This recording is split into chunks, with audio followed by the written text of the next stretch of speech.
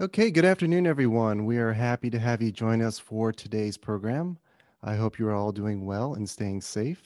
My name is Gary Sarkissian, and I'm the Director of Education and Content at CFA Society Boston. Today's program will kick off our four-part distinguished lecture series that is brought to you through the partnership of CFA Society Boston and New Frontier Institute.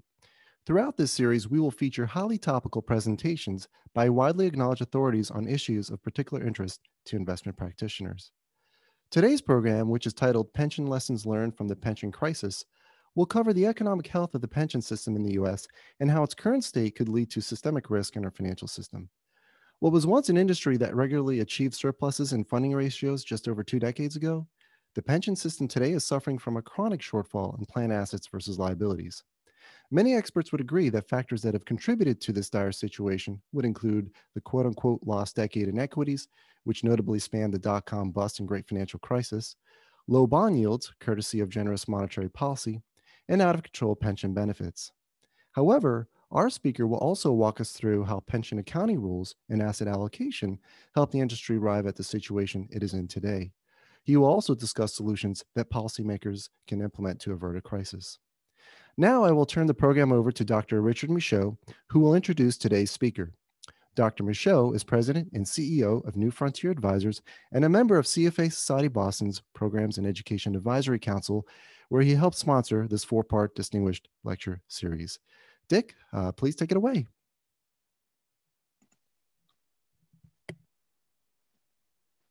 Thank you very much, Gary. It is my great pleasure to introduce Ron Ryan, a longtime colleague and a friend. Ron is CEO and founder of Ryan ALM. It's a bond asset liability advisory and bond index firm that provides major financial indexes and strategies for pensions and ETFs. He is also well known as the founder of two additional firms, Ryan Labs and Ryan Financial Strategy Group. Early in his career, he was Director of Research and Strategy at Lehman Brothers and was also head of fixed income at First Bank and Trust in Dallas. Ron has a BBA and an MBA from Loyola University. Ron has had a long and distinguished career as an influential and innovative institutional quantitative strategist. His specialties include novel bond indices and pension fund management. He built the first liability index, which resulted in the Bernstein-Fabozzi Jacobs-Levy Research Paper of the Year Award at the Journal of Portfolio Management. He also built the first liability hedge fund. In 2006, he was awarded the William Sharpe Indexing Lifetime Achievement Award, and in 2011, the William F. Sharpe ETF Product of the Year Award. He has a patent for his innovations in indices. He is the author of the book, The U.S. Pension Crisis, What We Need to Do to Save America's Pensions. It's the subject of this seminar. He holds a certificate of recognition for worldwide investment expertise. And beyond his accolades and achievements, Ron is well known for his great sense of humor, which you may get some sense of from some of the slides he will be presenting today. So take it away, Ron.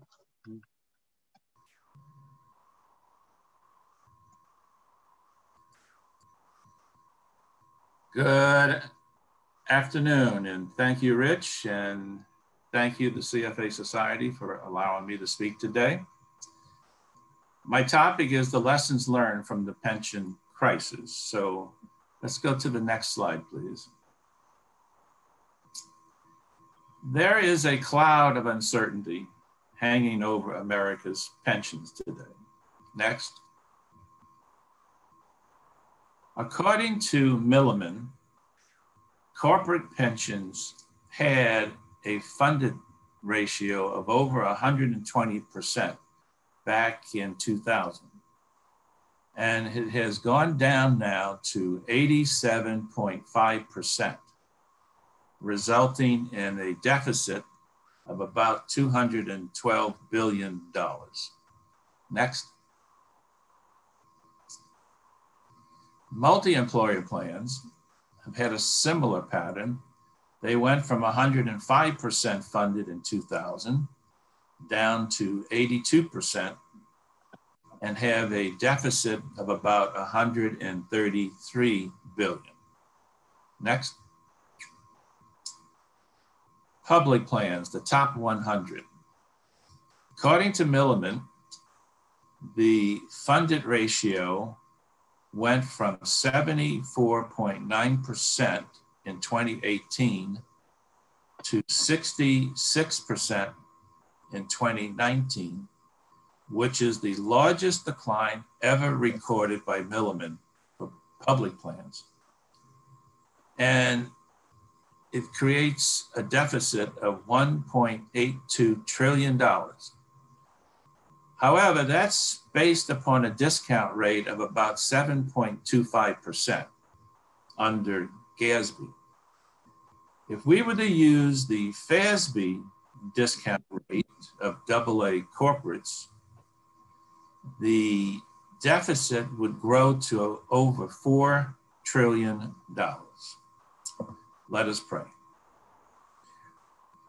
If TARP was a national emergency in our country at 900 billion, what do you call the pension crisis with these enormous deficits? Next, please. A good lesson can be learned from New York City employee retirement system, NYSERS.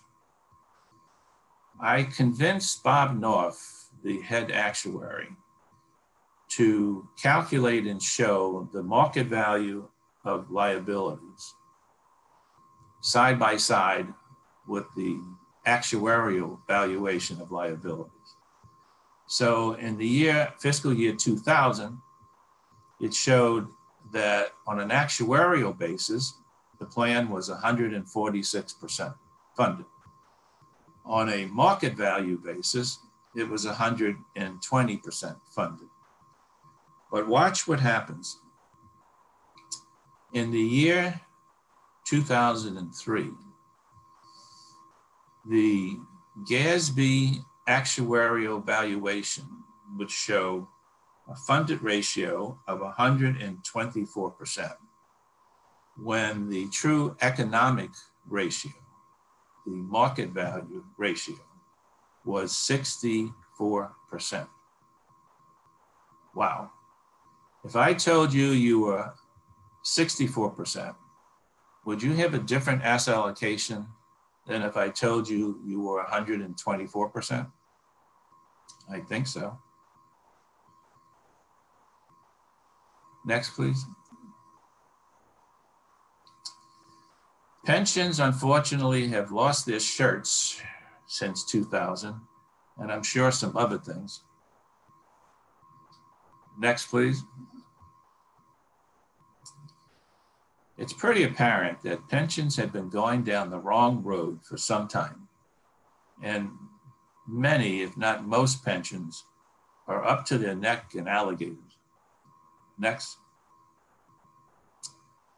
Which led me to write this book on the US pension crisis, where hopefully I detailed the causes of this crisis and solutions. Next. I introduced Woody, the pension pencil, as the true villain of our story. To me, Woody is the weapon of mass destruction. It's amazing what Woody can do. The accounting pencil, the actuarial pencil, can do almost anything. You want a fully funded plan? Woody can do that. You want your deficits to go down? Woody can do that. You want your earnings to go up? Woody can do that. It is truly amazing what this weapon can do. Next, please. Well, because of this, it led to a disconnect of assets versus liabilities, where liabilities were actually missing in action in almost everything the asset side did. hard to find liabilities in asset allocation, in asset management, in performance measurement. Next, please. So the accounting rules, FASB versus GASB, are in most part inappropriate. And they lead to inappropriate things, especially GASB, which led to inappropriate asset allocation, inappropriate benefit and contribution decisions. I believe it all links. When you use a discount rate that's not a market rate, not an economic rate, it inflates the funded ratio. It understates the present value of the liabilities. And it overstates the funded status, showing a lower deficit than the true economics, which causes a ripple effect. The asset allocation, instead of being based on assets versus liabilities, instead of focusing on the funded status, asset allocation focus on the return on asset assumption, because that was the discount rate for under GASB. And so what happened was, under this GASB ROA discount rate, it showed higher funded ratios, higher funded status than the economic truth. So public plans in particular increased benefits when they thought they had a surplus, similar to what I showed you on NICERs. They thought they had a surplus when they indeed had a deep deficit. And then they reduced contributions for the same reasons. They thought they had a surplus. Two critical mistakes based upon inappropriate and inaccurate information. Next, please. Then in 2020 comes the coronavirus pandemic. And similar to an iceberg, we saw enormous number of cases and horrible deaths. But we most probably didn't see the other things that were happening. Suicides, death of children, addictions, violence, heart failure, famine, the list goes on. Next, please.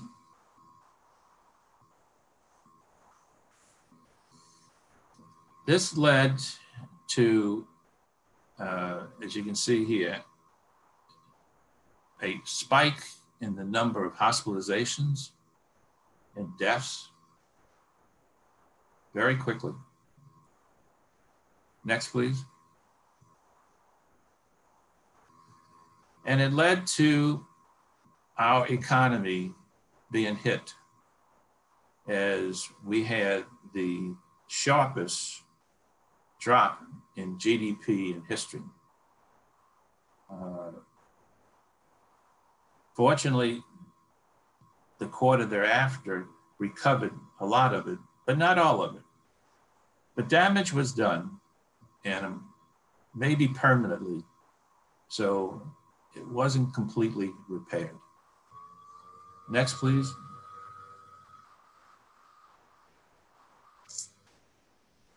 This is just another chart of showing the economy and then the sharp dip that we had.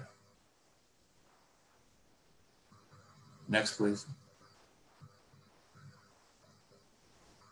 And it follows that unemployment spiked to over 15%, perhaps the highest spike in America's history. Next, please. Which follows that we had business closures, some temporary and unfortunately some permanent. Next, please. Which affected spending patterns. You can see at the bottom, travel and restaurants were the hardest hit in credit card spending. But home improvements and retail online actually improved because people were working from home. Next, please. All this led to a spike in bankruptcies, which was a gradual upward trend. Next, please. The PPP came in to assist and provided loans, which hard to say how good they were.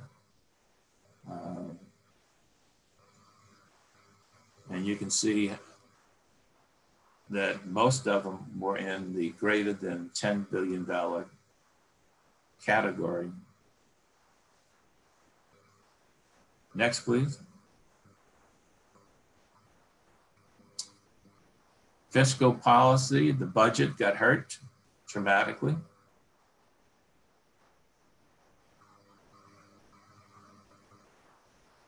Next, please.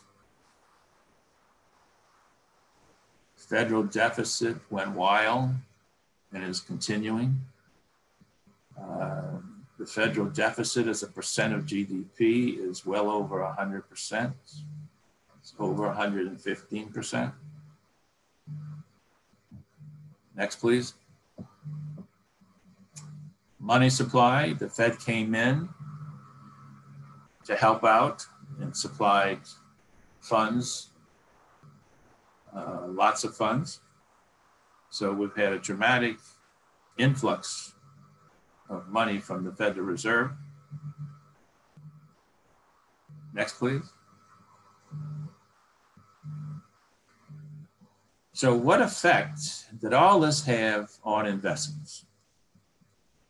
And I think the answer is volatility. So if we look at June 30th of 2020, you can see with the red numbers, we had negative returns in many asset classes. And if you look at the 1 year, most public pensions are on a June 30th fiscal year. So that would suggest that for that period of time, they had a pension asset return that was poor. At the same time, liabilities, wherever you use the ROA, which doesn't understand volatility, it's a constant, and here I have 7.5%, or you mark to market using ASC 715, which is the FASB methodology of AA corporate bonds as a yield curve, you have liabilities growing tremendously, perhaps 18.79%. So for the fiscal year ending June 30, public plans got hurt. Assets did not grow like liabilities and created another deficit, just what they didn't do.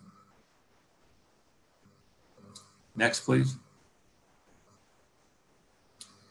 If we look at December 31, 2020, things got better. Most asset classes improved. And this will be mainly for corporations. However, If corporations are under the FASB, using ASC 715, so they too most probably underperformed liability growth and had a hit to their financial statements. So the year 2020 most probably hurt pensions, especially public pensions with a June 30th fiscal year. Next, please. So volatility, again, was truly what happened in the coronavirus pandemic of 2020. Assets grew around 7.5%, and liabilities grew at double digits, which increased the funding deficit and increased contribution costs. As I wrote in my book, perhaps the real problem, the real crisis in pension land is the spiking of contribution costs. Most pensions can't afford it. It was unexpected. My favorite was New York City, NYSERS. This is kind of a believe it or not. In fiscal 2000, NYSERS contribution cost was $68 million. Last year, the contribution cost was $3.2 billion. Wow. Everywhere I go in Pension America, I see a similar trend. The contribution costs have spiked since 2000. They're up 5 times, 10 times, 20 times. In the case of New York City, over 33 times. And it's unaffordable, unbudgetable. And therein lies the big crisis, spiking contribution costs. Next, please. The stock market, S&P 500, had volatile revenues, but they certainly went down during the pandemic peak period, namely the second quarter of 2020, significantly. Next, please. Net income followed, even though it came back a lot, it did not fully recover. Next, please. There is a difference between the NASDAQ and the S&P. The NASDAQ tends to have the more high-tech companies, which prospered during this period. Next, please. Dividends. Well, when income gets hurt, usually dividends get hurt and get cut. And that's what happened during this period. Dividends were cut,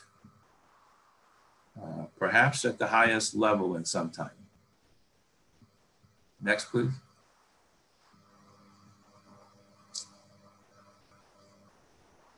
Just another verification that the dividends have been going down. Next, please. This is kind of critical. Most people don't seem to realize the power of dividends.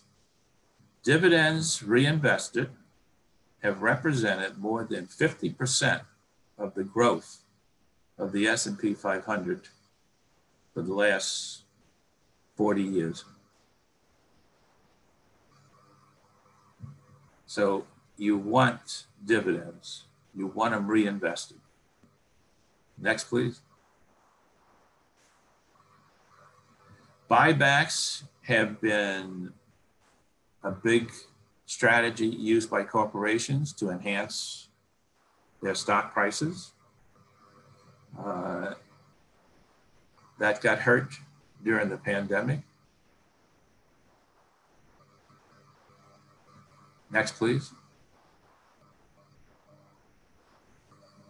PE ratios. The PE ratio is leverage, and it's currently close to the highest level of all time, but certainly in the last 50 years. That would suggest that stocks are perhaps overvalued. Hard to believe that you can sustain PE ratios that are historically high. Earnings would have to grow more and more and more. So this is a warning sign. PE ratios are very high. Next, please.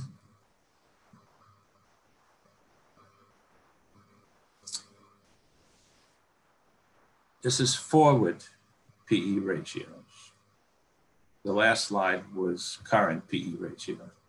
So even with forward PE ratios on forward earnings, we still have a PE that looks historically extremely high. Danger. Next, please. Warren Buffett has a Buffett indicator where he compares the Wilshire 5000 to GDP. It's at an all-time high. Another indicator suggesting the stock market seems to be overpriced. Warning. Next, please.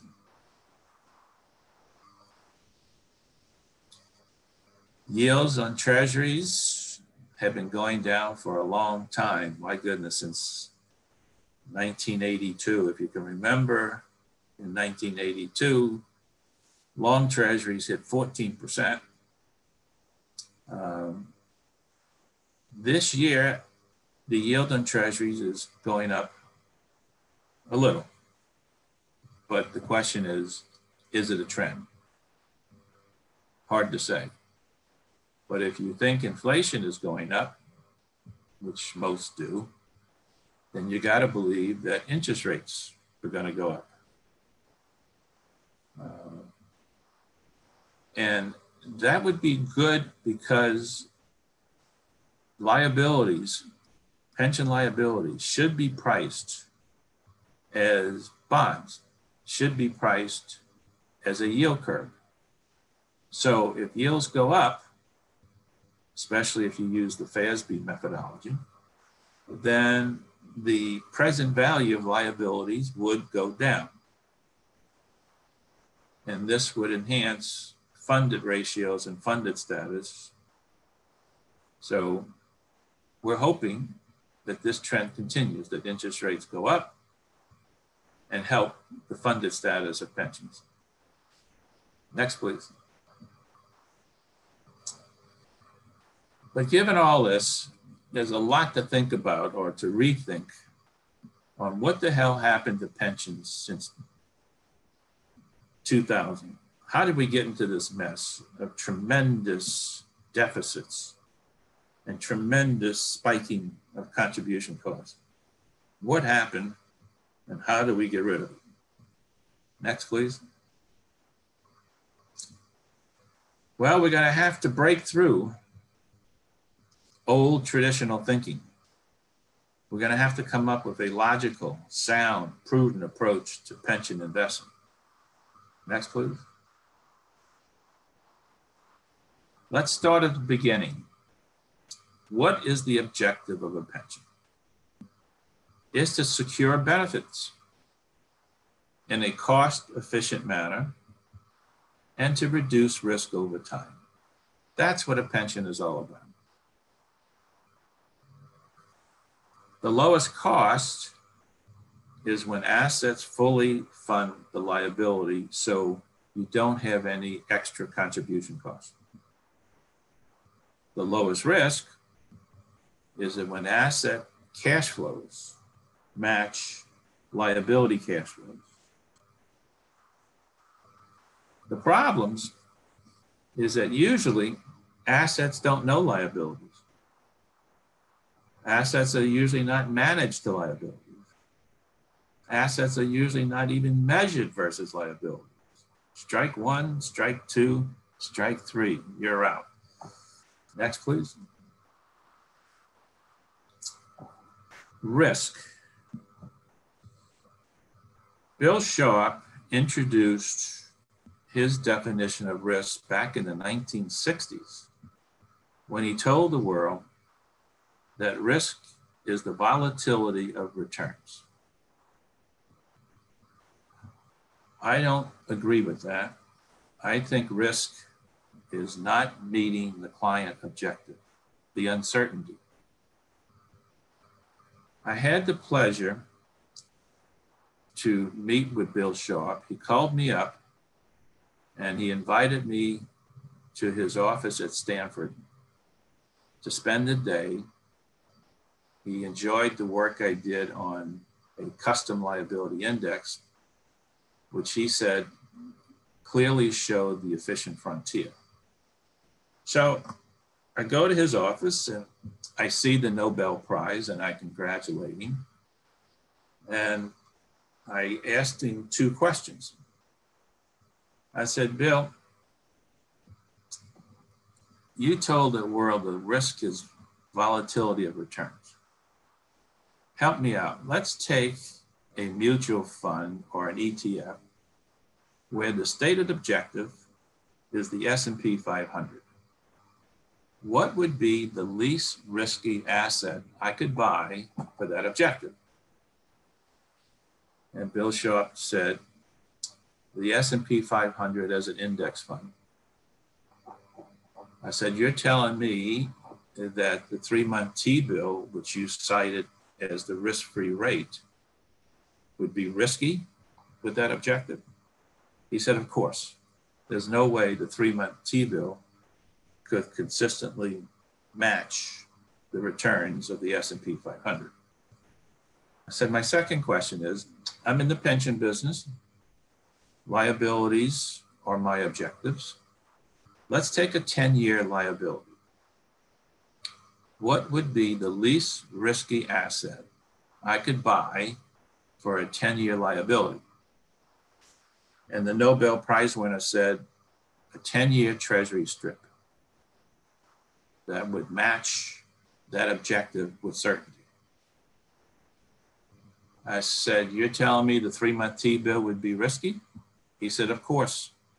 The 3-month T-bill would have 39 reinvestment moments, 39 moments of uncertainty. There's no way the 3-month T-bill could match a 10-year liability.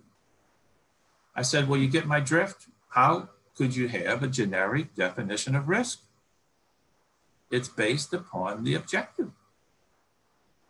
Well, 3 months later, Bill Sharp produces a white paper that I don't think anybody read, telling the world to forget the Sharp ratio and use the new Sharp ratio, which is based upon the objective.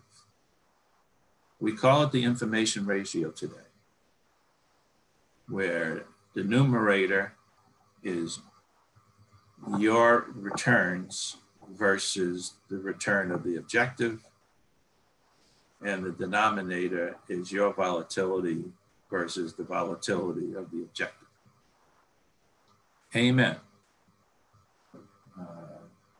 I appreciate what Bill did, and he's right, that until we understand the objective and make it, I think, an index, a custom index. In this example, a custom liability index. I don't know how you can measure risk. I don't know how you can manage it without knowing how the objective behaves, how interest rate sensitive it is. So a custom liability index, as far as I'm concerned, is the first step to understanding risk and managing anything that's asset liability driven. Next, please. Absolute versus relative growth. The pension objective that so many pensions use who are under GASB accounting is an ROA, an absolute return target objective. And today, most are using 7%. Is that really the proper objective? Isn't pensions of assets versus liabilities? Isn't it all relative? And it should be relative in dollars, not percent. So the funded ratio and the funded status are meaningful, but it's the funded status that is the most meaningful. It's the dollars. So let's take a little example here. Let's assume you have assets of $60 and liabilities of 100. You're 60% funded. You have a funded status of minus $40. You have an ROA of 720. If you grew them both at 720, which is what GASB and the actuarial rules do, but that's hard to believe. They grow the liabilities at the same growth rate as the assets because they use the ROA as the discount rate for liability. Well, if you grow $60 at 720, you get $4.32 of dollar growth. If you grow $100 at 720, you get $7.20 growth, which means the deficit grew. And now the funded status is no longer $40, but $42.88. Hopefully you follow that. It grew by 7.2%. So if assets were to achieve the ROA return, they would increase the deficit because liabilities are growing at 7.2% return. That's no way to cure a problem. That's no way to cure the funding deficit. You've got to look at dollars. You've got to look at the funded status, not the funded ratio. In order for assets to have the same dollar growth, the $60 of assets would have to grow at 12% to get $7.20 of growth, right? It's got the wrong hurdle rate, the wrong target. It doesn't have to grow at 720, it has to grow at 12%. If it doesn't grow at 12%, the deficit grows. And if the deficit grows, contribution costs grow too. It follows. So we have this game all confused. Confucius once said, given the wrong index objective, you will get the wrong risk reward. So in all the fortune cookies in Chinatown. But that's the moral of the story. We got the wrong objective. The ROA is not the objective. The funded status is the objective. Dollars, not percent. Next, please. The Society of Actuaries, God bless them, came out with a piece of research a while back titled Principles Underlying Asset Liability Management. In it, they said that accounting measures distort economic reality. Amen. Entities who manage their assets based on accounting end up mismatching liabilities. Yes, just like I showed you. Entities that focus on economic value tend to achieve their financial objective. Hallelujah. This is beautiful. The translation of all this is asset liability management requires economic books. You need another set of books that mark to market your liabilities and assets and compare assets to liabilities on an economic basis frequently. So you know the truth. You need to know the economic truth in order to manage assets versus liabilities. That is missing. Without a custom liability index as the first step, I don't know how you could compare assets to liabilities. Next, please. There it is. If you know my background, I came from Lehman. I had many great years there. They were very good to me. I learned a lot. I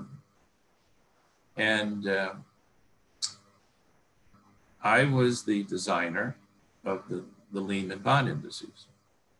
We had several.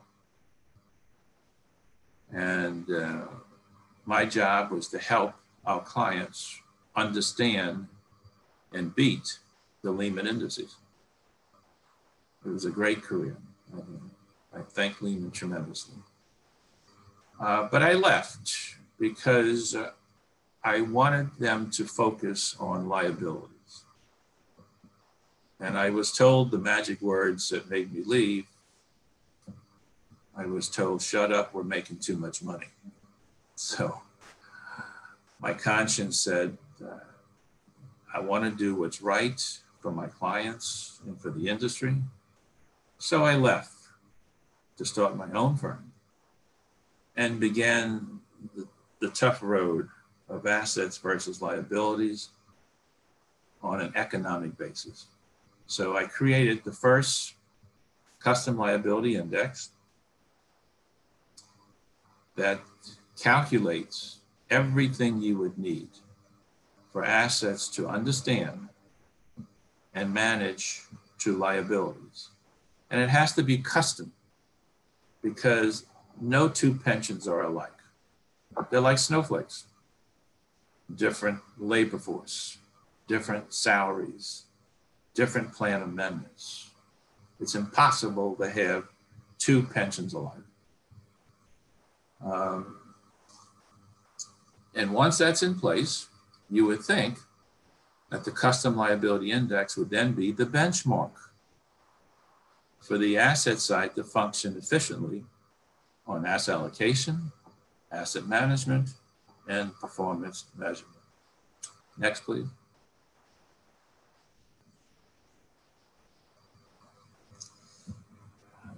I repeat myself. My kids have taught me if I don't say things 5 or 6 times, it just doesn't seem to enter the brain, so forgive me.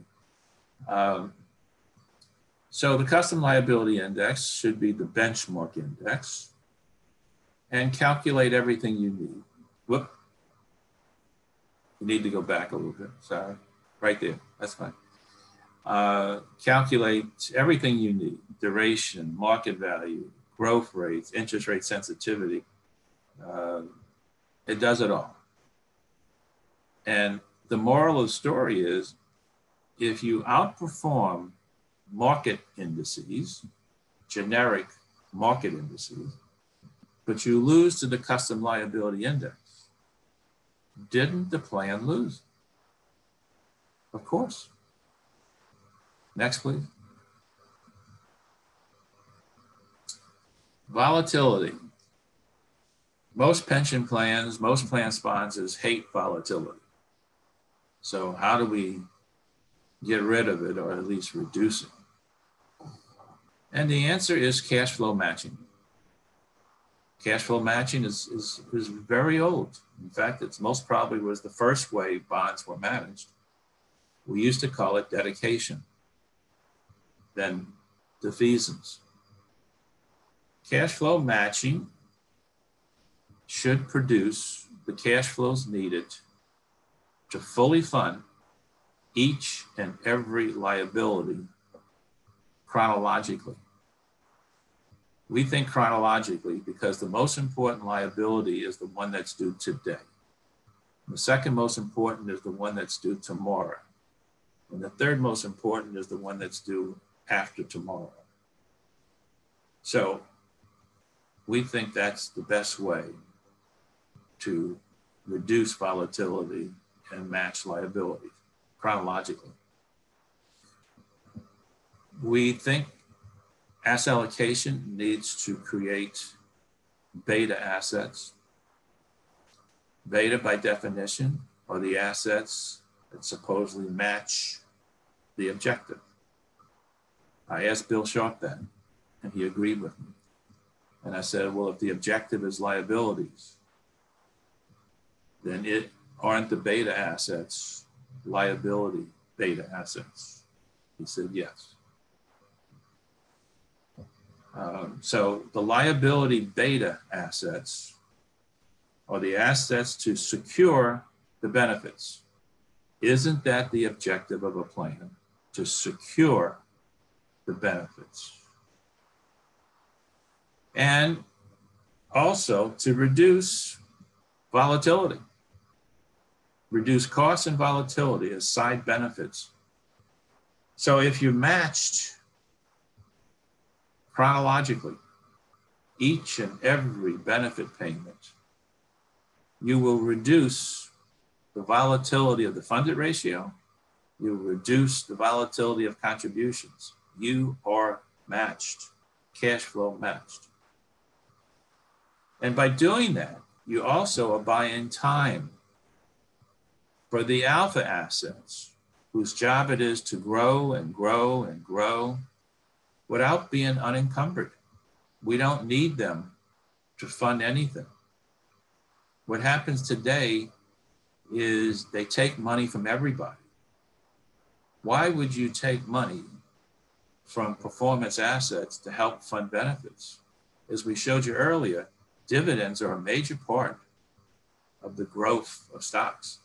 Why would you take their dividend income to fund benefits? You're greatly damaging their growth ability. Don't do that. Let the beta assets fully fund liabilities. Those are the bond assets. Next, please. Asset allocation should be based on the funded status, the funded ratio. If you separate assets into beta and alpha, liability beta and liability alpha, then the beta asset's job is to match and fund net benefit payments. What are net benefit payments? It's after contributions. The alpha assets are allowed to grow without being diluted. And we need a custom liability index to tell us how to build this liability beta portfolio. Next, please. Let's see, I'm running out of time. We need the beta and alpha assets to work together. They're a team, not like this. There's supposed to be synergy. Next, please. So asset allocation should be based on the economic funded ratio, the market value of assets divided by the market value of liabilities. And we need a custom liability index to calculate that market value of liabilities. The larger the deficit, you would think the different the asset allocation is. Asset allocation should be responsive to the funded status. A large deficit would have a different asset allocation than a small deficit. It should be responsive. Next, please. The liability beta portfolio should be the core. It's the bonds. The value in bonds is the certainty of their cash flow. They're not performance vehicles. They're not alpha assets. They're beta assets. Use them.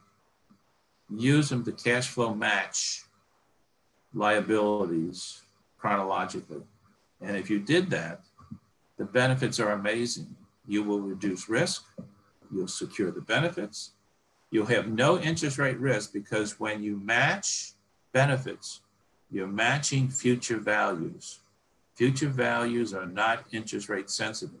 You just killed or neutralized the big bad risk in bonds. You reduce the volatility of the funded status, and you buy time for the alpha assets to grow. Next, please, and I'll speed this up since we run out of time. Let's skip that one. Go to the next one. Problem, generic market indices. Most people manage money to generic market indices. Why? They don't look like your liabilities. In fact, they could send you down the wrong road. Confucius once said, given the wrong index, you're going to get the wrong risk reward. Do not use generic indices. Use custom liability indices. Next, please. I'll try to stop here. It's all about cash flows. That's what this game's all about. If you had 50 million in bonds today at a 2% yield, it could produce 1 million in income. So if you had liabilities of 1 million a year, you'd need a $50 million bond portfolio to produce the cash flow to fund it. But if you did cash flow matching, which includes income and principal and reinvestment, you only need $8.6 million to fully fund $1 million a year. Wow. What a difference. That's the way to do it. Cash flow match reduces the allocations to bonds needed to fund those liabilities and does it with much more efficiency. Next, please. We've been asleep way too long. It's time to wake up. Next. We got to stay focused on the true objective, liabilities. Next. We're not dead yet. There's still life. Next. God bless Pension America. Thank you for your time. Hopefully I didn't go over the time allotted. Thank you very much. Ron, thank you very much for that very informative and, should I say, entertaining presentation. The funny visuals help add some levity to a rather sobering issue, and we appreciate that. We'll try to discuss some methods to dealing with this issue in this portion of the program. I know we're right at the 1 hour mark, so we'll try to be mindful of time here. Just as a reminder, everyone, we're going to turn the program over to Q&A, in which you, the audience, will be able to interact with our speaker regarding today's subject. As a reminder, everyone is in listen-only mode, so if you would like to pose a question to Ron, please use the Q&A button in your Zoom webinar window. We'll try to get through all of your questions as best as we can, just given the limited time that we have. Ron, I thought I maybe would open up with just the question that came in during your presentation, which, to sum it up, is what is the solution? And I thought maybe it's a good segue now for us to talk about what policy initiatives that you have worked on, namely the Butch-Lewis bill that has moved through the House of Representatives and I think is sitting in the Senate. Can you kind of walk everyone through the basics of the proposal? And Right. just to kind of put it out there and put some context here, I think the solutions you talk about are just sort of where we went wrong. And if you were to start from scratch, these are the points you need to keep in mind. But right now, there's a lot of plans out there that are, I guess we could say, broken. So what does this bill propose and how does it work? Yes, the Butch-Lewis Act was for multi-employer plans, but I think it's the model for public pension plans as well, maybe all plans. And the idea was to create an agency under the Treasury to loan money to troubled pensions. You have to be in a critical and declining status, funded status below 60%, with not much hope of solvency. So what it does is it calculates the economic deficit of the plan and then provides a loan equal to that economic deficit. It mandates that the proceeds be used only to defease retired lives. You can only use bonds. It can only be a defeasance. It cannot go into the general asset allocation, which is what pension obligation bonds did and went off the objective. And by doing that, it's buy-in time. And it's replacing the ROA with a low-cost loan. It's going to be the 30-year Treasury rate plus a little. So hopefully a loan at 2.5%. So it's replacing the ROA of 7 with 2.5. It buys time because the retired lives have to be defeased. And according to our calculations, by doing that, we have reduced the hurdle rate for the residual liabilities, which are the active lives and the POB bond, by about 30%. So it makes everything much easier. History tells us if you're given time, equities and performance assets do better. Mm-hmm. So we're going to give them lots of time because we're funding the retired lives first.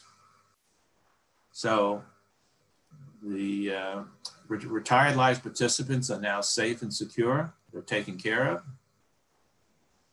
And we reduced the hurdle rate tremendously for the active lives. We think that's the proper approach to funding troubled plans. So as you mentioned, and this maybe this was my misunderstanding, this was geared towards multi-employer plans.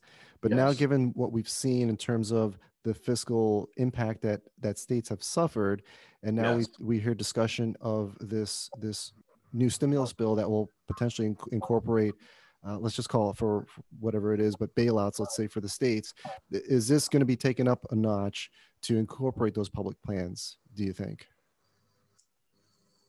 Or do you think it will just be focusing on just a multi? You got to believe the government's going to give a handout, but you need disciplines, you need rules. You can't put it into a general asset allocation and hope it's going to perform. Mm-hmm. That was the beauty of the Bush-Lewis Act. It mandated that these funds can only be used for defeasance purposes, to secure those benefits that they're taking care of. You can't go off and buy risky assets. That's not allowed. And that's what would happen. I'm sure there's going to be a bailout for public plans, but I'm not sure it will have these features of defeasance and the discipline to do what's right, which is take care of retired lives. They're the ones that need it the most. They earn it. And rank your priorities. The retired lives should always be the high priority. Gotcha. Okay, great. We'll take a question here from the audience. George is asking about inflation. Several analysts expect both nominal and real interest rates to rise in the next 10 years. Does the prospect of unanticipated inflation change your analysis in any way? Do tips have a role in helping to solve this issue? Good question. Here's the problem I've been fighting for a long time. Pension inflation doesn't look anything like the CPI. Why pensions have an inflation strategy of tips or real assets or whatever makes no sense to me. If you want to hedge pension inflation, the only way to do that is the cash flow match the actuary's projections. Inflation is in his numbers. So if you match the liability payment schedule, you have hedged pension inflation. You don't need to do all that other stuff that is costly and has no correlation whatsoever. Take a look at any actuarial report, and I bet you'll see something like they have salary increases of 3.5% to 5.5% as an assumption. Administration expenses of 3 to 5% as an assumption. Retired lives as a complicated formula that has it growing at some kind of cost of living adjustment. None of that is equal to the CPI. So why do anything with the CPI? Tips are very expensive. Just match liability payments and you have hedged the pension inflation by the actuary completely. That's the way to do it. Gotcha. Just kind of, you're talking about matching a lot, and based on the research you've done, based on this presentation, it's clear that you're a big proponent of cash flow matching versus other forms of portfolio immunization. Could you maybe kind of walk us through some of the knocks you have against the other immunization strategies out there? And are there ways that they would work in the pension industry, or is it just industry specific that you believe that cash flow matching is the best approach? All right, well, I guess you're referring to duration matching. Yeah. And duration matching is mainly used by corporations as a way to match the growth rate of liabilities on their financial statements. Remember, duration is a present value calculation, which means it's extremely volatile. It changes every day. It's based on interest rates, all right? Duration matching doesn't fund anything. Cash flow matching is the way to fund your liabilities with accuracy and economics. It saves money. Duration matching has a lot of problems. I put out a piece of research called The 8 Flaws of Duration. If anybody wants to see it, it's on my website.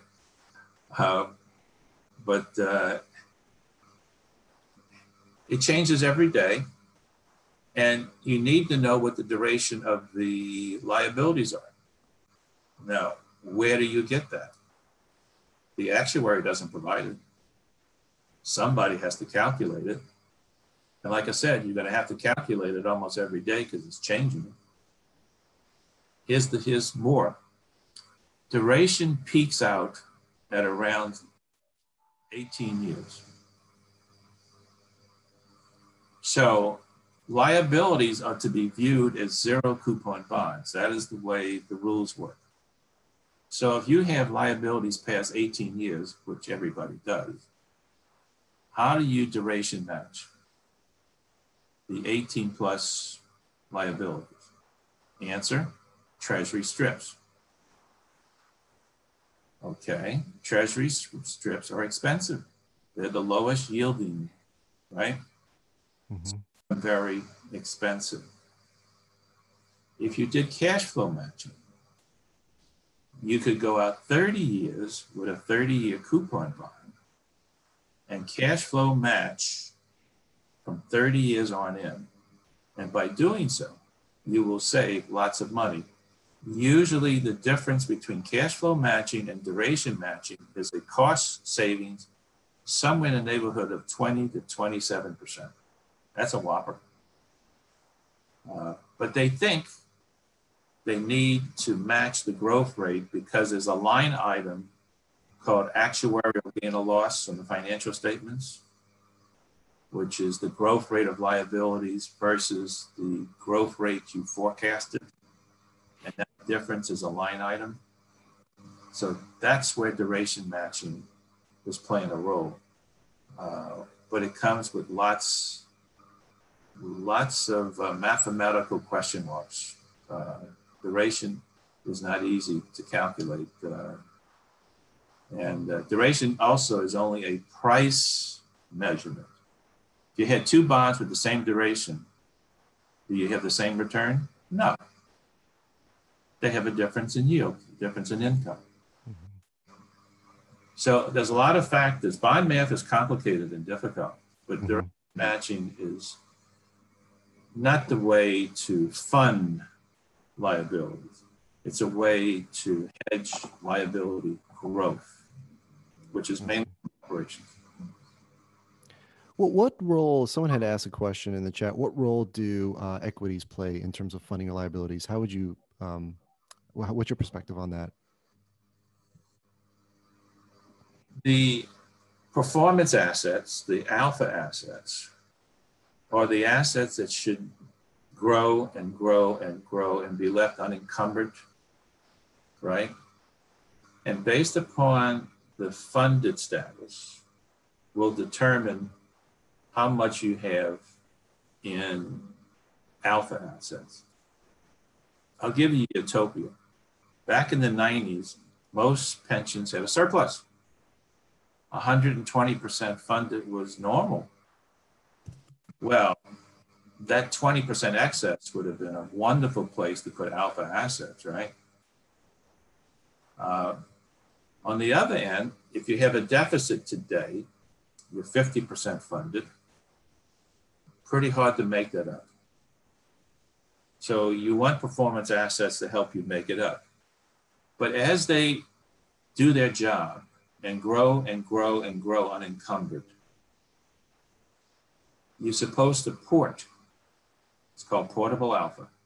You're supposed to port the victories over to the beta side. So if liability growth for this year is 5% because interest rates went up, and asset growth is 10%, why wouldn't you port over that 5% victory to the beta side so it could fund and match more and more and more of these liabilities to reduce and reduce and reduce the risk of this plan and reduce contribution costs and volatility? That's the way beta and alpha is supposed to work together. They're a team.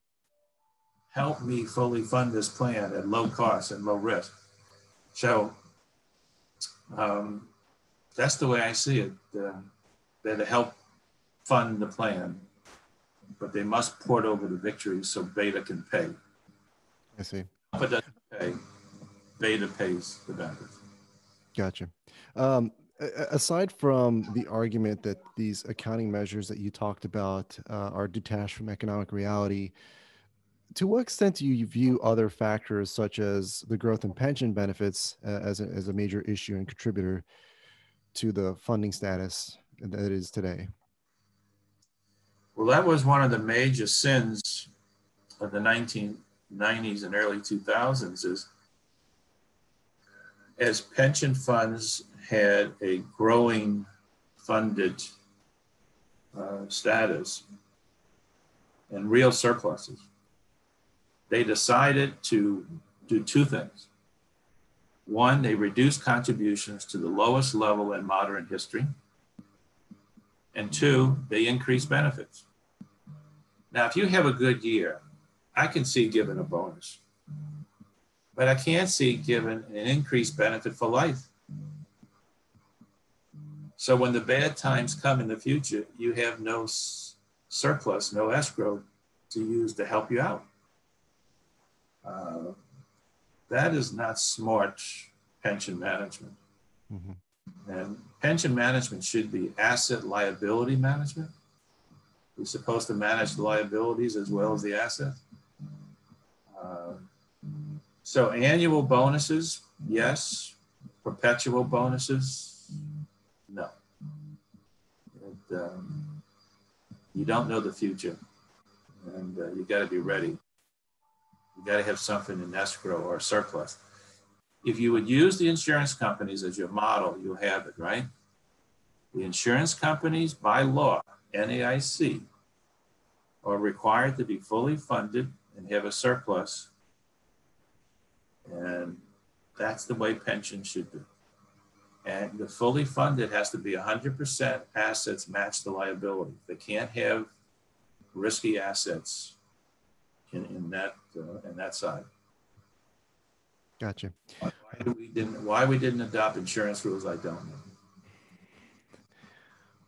Gotcha. I appreciate that. So we're getting close to the end of time here, so I'm going to kind of wind it down with a couple policy-related questions, and I hope you don't mind me, Ron, to ask you. I know you're a fixed income and a defined benefits expert, but I hope you don't mind me asking you to wear a political hat for these questions. But first off, is just in terms of prospects for pushing any kind of policy tools into effect, such as this Butch-Lewis bill, or maybe even something bigger that helps out the public pension plans with the similar mechanism from this Butch-Lewis bill. What are your thoughts as far as the prospects of this actually becoming law? And then the next question is just more higher level. Obviously, in the broad scheme of things, more companies today are using defined contribution plans versus defined benefit.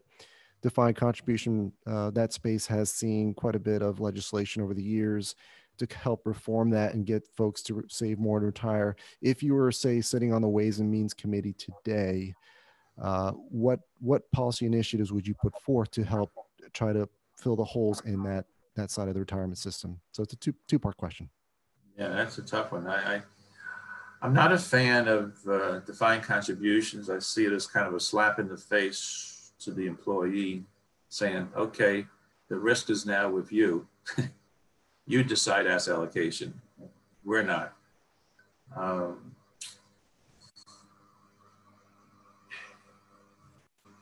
That's a tough one. I'll go to the other side first. Politics. The Butch-Lewis Act, to me, would have been a great model for the pension world. As always, the government comes in to help, right? You cry uncle, uncle comes in. And with the Butch-Lewis Act, the way it was is the government has the ability to borrow money at the lowest costs of anybody, maybe in the world. So they do that. They borrow money at a 30-year treasury rate and provide loans to troubled pensions with a small profit, but a profit. How many government agencies make a profit? It would be nice, wouldn't it? That's a good trivia question. So the government makes a profit by charging a little arbitrage, 1/4%, right? They borrow at $250, they charge you $275. What a deal, right? They put in rules and mandates and make sure you do this right, that you pay your bills. Don't go off spending it on luxury items. Spend on bills, benefit payments. Get this thing corrected. And you buy time. History has told us that given time, performance assets perform. So if we were to defease retired lives, we're going to give the alpha assets 15 to 20 years to grow and grow and grow unencumbered. That's a lot of time. It should grow nicely.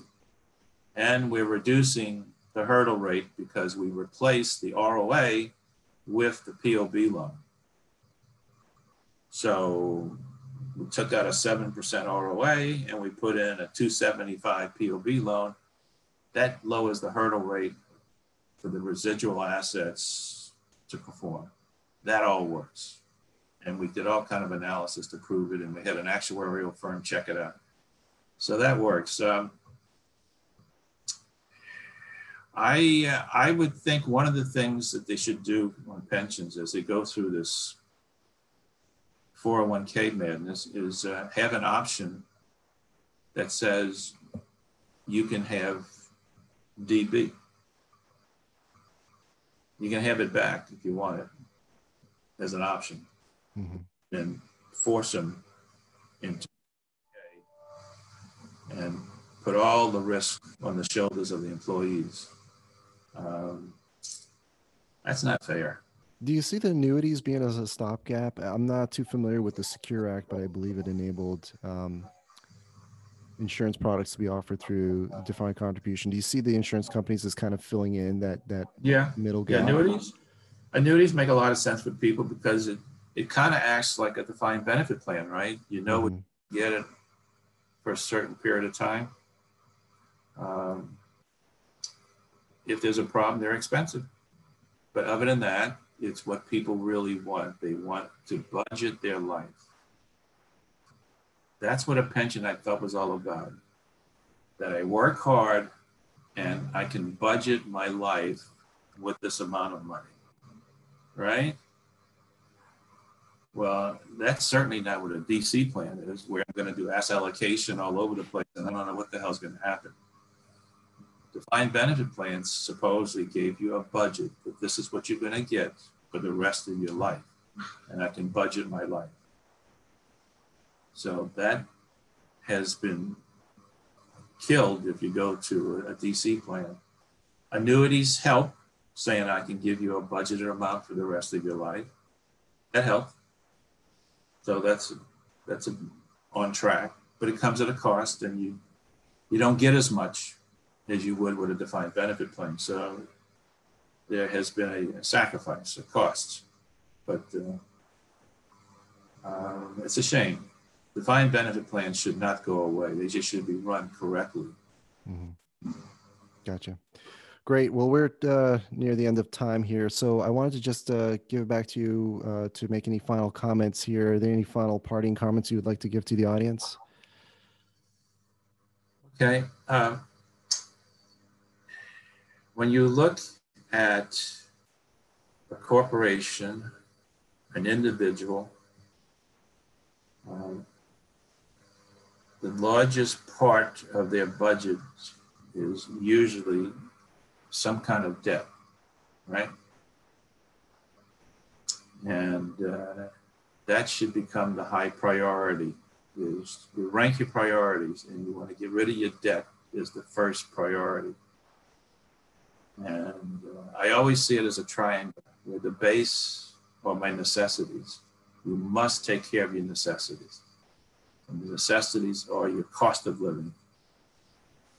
And I see pensions as part of that cost of living. Make sure that is taken care of. So if you need $100,000 a year to live, make sure that's taken care of some kind of way with the least amount of risk and the least amount of cost. That to me is what a pension is supposed to provide. But what it doesn't, you have to fulfill it.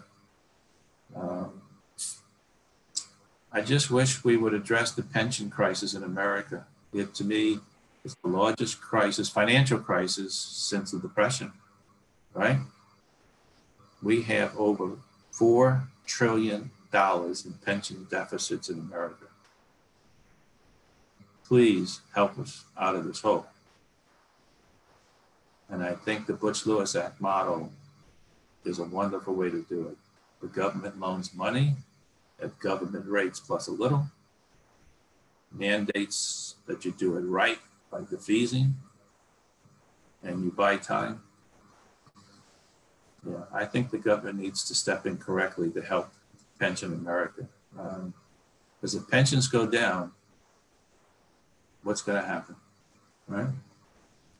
Won't be pretty. No. Won't be pretty.